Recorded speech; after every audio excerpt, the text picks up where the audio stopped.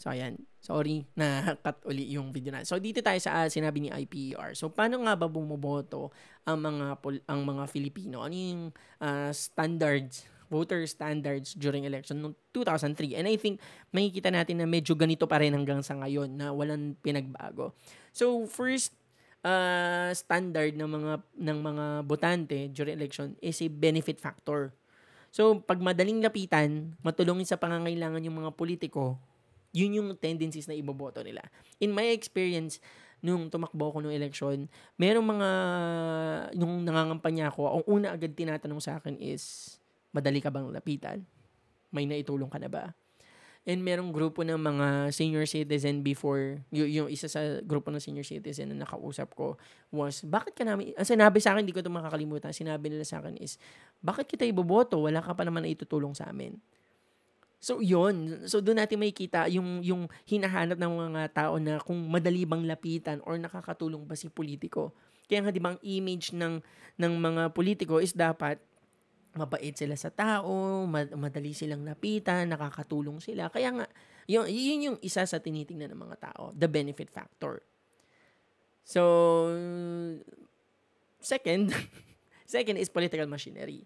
So, kung maraming posters at streamers nagbabahay-bahay during campaign period, yan, malaking bagay yan. So, dahil dun sa political machinery na yon, yung sa mga posters, sa mga nagbabahay-bahay, kung meron silang mga grupo, malaki yung chance na iboto sila ng mga, kasi nga mas nakikilala, 'di ba? Kadalasan meron kasi tayong tinatawag na two kinds of votes. Meron tayong tinatawag na command votes and popularity vote, command votes and free market votes. Ano yung command votes and free market votes? Pag sinabi natin command votes, ito yung mga boto na natatanggap ng mga politiko base doon sa endorsement or utos ng mga kapamilya or leaders. Let's say, for example, Iglesia ni Cristo. Yung boto na natanggap ng mga politiko galing sa mga Iglesia ni Cristo, pwede natin siyang tawagin as command votes. Command votes kasi nga, mula sa itaas, inutos sa ibaba, sinunod ang mga nasa ibaba. That is command vote. Makikita natin yan sa mga churches, organizations. So, yun. Second is yung free market votes. Ang free market votes naman is yung mga boto na natatanggap ng politiko base doon sa mga nakita ng ilang mga Pilipino or ilang mga tao sa campaign streamers nila, sa political ads nila, and all. Kasi nga, ilang mga politiko sa atin, ang basehan ng kanilang pagboto is doon sa makikita nilang image. Kung mas lagi nila nakikita, mas madalas nila nakikita yung presensya ng politiko, mas malaki yung chance na iboto siya during election. So, that's political machinery. Third is popularity. Okay, ito crucial din to. Yung endorsement. Okay? Or depende dun sa yung popularity ng tao. Number one is kung artista, in-endorse ba siya ng artista or naging sikat ba siya.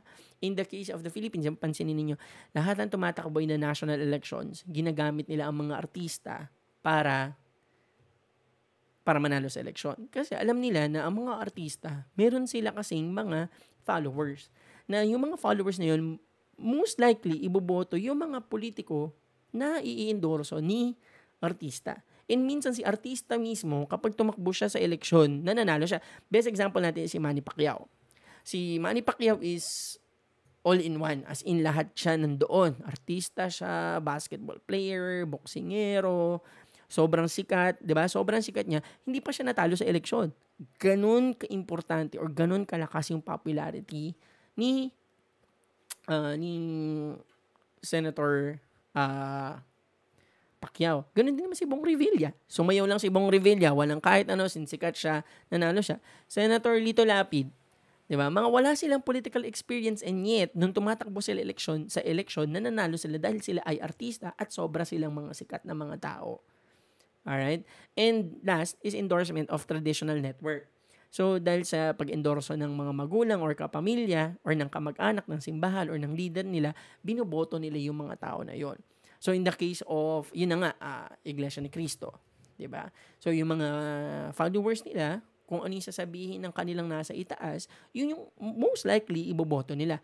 Pero as far as I know, kung hindi ako nagkakamali hindi naman siya required kasi mayroong talagang ibang mga miyembro ng Iglesia ni Cristo na hindi naman nila sinusunod yung nasa itaas dahil hindi naman daw siya sapilitan. Kung ano lang yung, kung ano lang yung sa tingin ng leader nila, eto, pwede to, iboto ninyo, pero hindi siya required, hindi ka itatakwil, just in case. So, yan. And endorsement, yan, yung family din. Sobrang importante ng pamilya or kamag-anak pagdating sa election. Kunyari sila lolo't lola. Kaya ang tina-target, alam nyo ba na ang tina-target ng mga politiko? Share ko lang to ha. Ang tina-target ng mga politiko during election, isang nanay mo at lolo't lola mo. Senior citizen at saka ng nanay mo.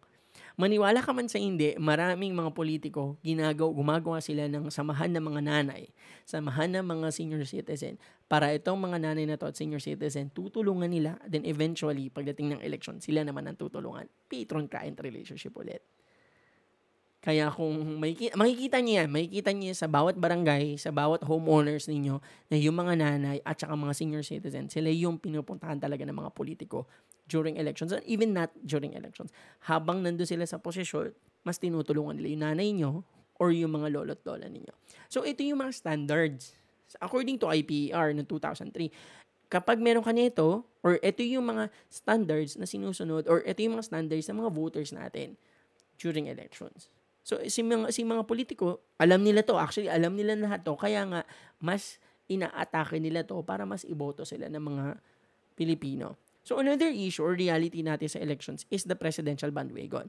So, ang bandwagon po is kung sino yung sikat, dun sila lalapit, di ba? Parang sa NBA. Di ba? Nung sikat ang hit, lahat hit. So, bigla naging Golden State, lahat naging Golden State. Yung dati naging Spurs, lahat nag-Spurs. Tapos nag-Toronto, lahat nag-Toronto Raptors. Ganun din sa politika. According to Yuko Kasuya noong 2005, naalala ko pa to nung college ako. Ang mga politiko natin, maniwala kasi ang mga politiko natin, every mid-elections, lahat sila kakampi sila sa nakaupong presidente. Kasi mas malaki yung tsansa nilang manalo kapag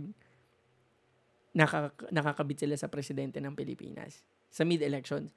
And kapag presidential elections or doon sa national elections every 6 years, ang kakampihan ng ilang mga politiko is yung viable presidentiable or yung mas sikat na kandidato for president.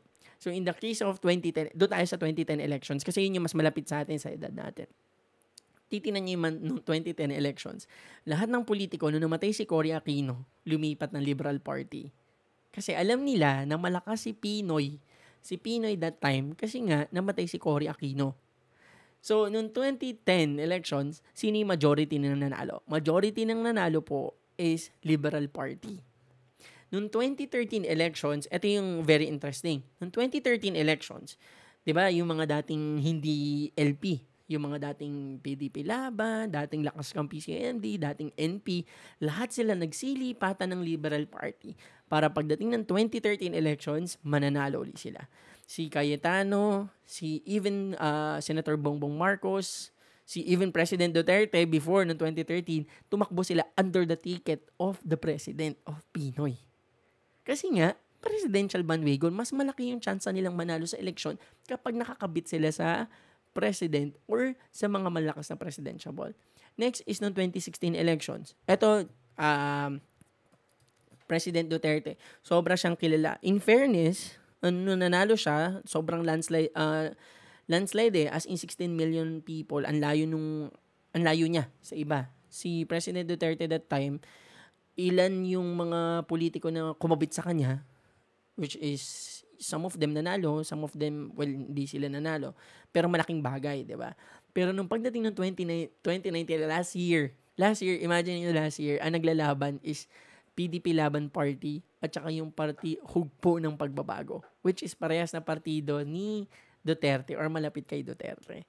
And dito nyo makikita, sa bawat election natin, ang mga politiko natin, mas nakikipag-affiliate sila or lumilipat sila ng kampo, pupunta ng presidente, or doon sa mas kilalang magiging presidente kasi doon sila mas magkakaroon ng chance manalo.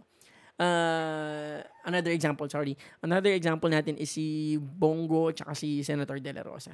Kung hindi sila kapartido ng presidente, mananalo kaya sila nung election last year? So, yun yung mga katanungan eh. Even sila Pia Cayetano, 'di ba? Yung ibang mga senador natin, malaking bagay yung paglipat nila sa kampo ni President Duterte para manalo sa eleksyon. So in 2022, let's expect na kung sino man yung tatakbong presidentiable, let's say for example, partido ni President Duterte, most likely yan, Senator Bongo will run for president. Alam na natin yan, nagpaparamdam na, may kita natin yan. So most likely, tingnan natin kung magsisilipatan sila. Or kung merong mas may bagong lalabas na presidentiable, Isko Moreno or Manny Pacquiao. So tingnan natin. And speaking of tingnan natin, so what is the future of Philippine electoral system? So iwan ko sa inyo yan. So ano yung future ng political or Philippine electoral system ng Pilipinas natin?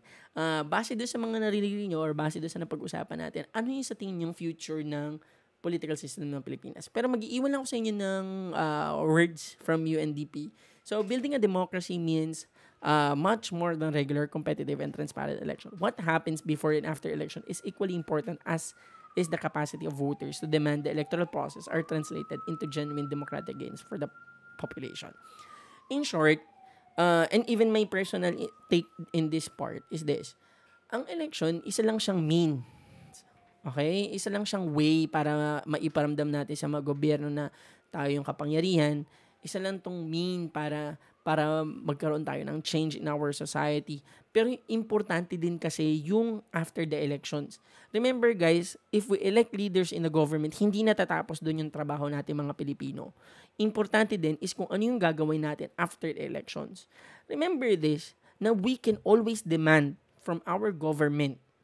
Okay? Hindi porket election, natapos yung election, hahayaan na natin sila. No. After the elections, we have the power or tayo pa rin yung kapangyarihan para mag-demand ng isang magandang sistema mula sa kanila. So, ayun lang naman. If you have any questions, okay, pagdating dito sa elections, please comment down below. Magkakaroon tayo ng mga special videos patungkol sa mga napag-usapan natin. Pero for the meantime, if you have any questions, if you have any clarification, just comment down below. Please like, subscribe na rin kayo sa channel natin. And yeah, see you sa susunod na video natin. Maraming salamat.